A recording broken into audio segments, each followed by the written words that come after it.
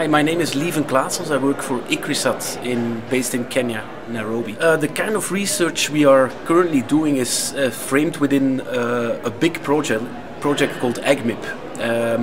AgMIP is trying to look at different scale levels at the impacts of climate change and potential adaptation in agricultural systems around the world.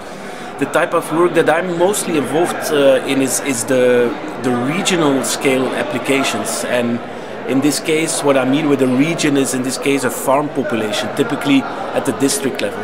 So we're using multiple methodologies, data and models to try to look at the potential impacts of climate change on the farm population and potential adaptation strategies.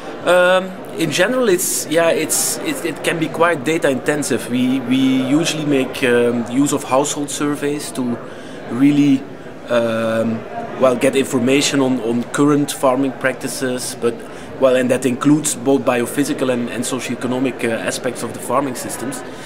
We then also need data to calibrate and validate all the different kinds of models that we're using for our simulations. So that includes crop growth simulation models, livestock models, and climate models. So yeah, it can be pretty data intensive.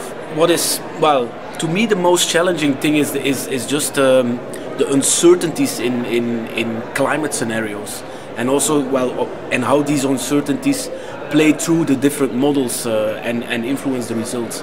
That's a big challenge, and that's also one of the reasons why we're still struggling a little bit in communicating research results, because we're basically not 100% sure about it.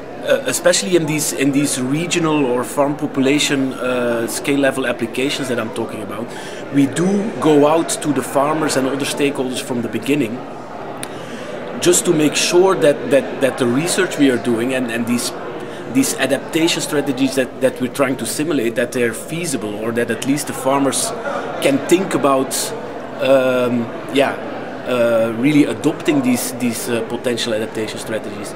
So we're involving stakeholders from the beginning. It's also an iterative process, so we try to go back to the farm community and communicate research results to them. But of course, what I already said, we're still struggling a little bit with the uncertainties in the analysis and how to communicate that. But at the end, I think if you really want impact, I mean, it's the only way it can ever work. If you shouldn't be sitting behind your computer and without a reality check on the ground.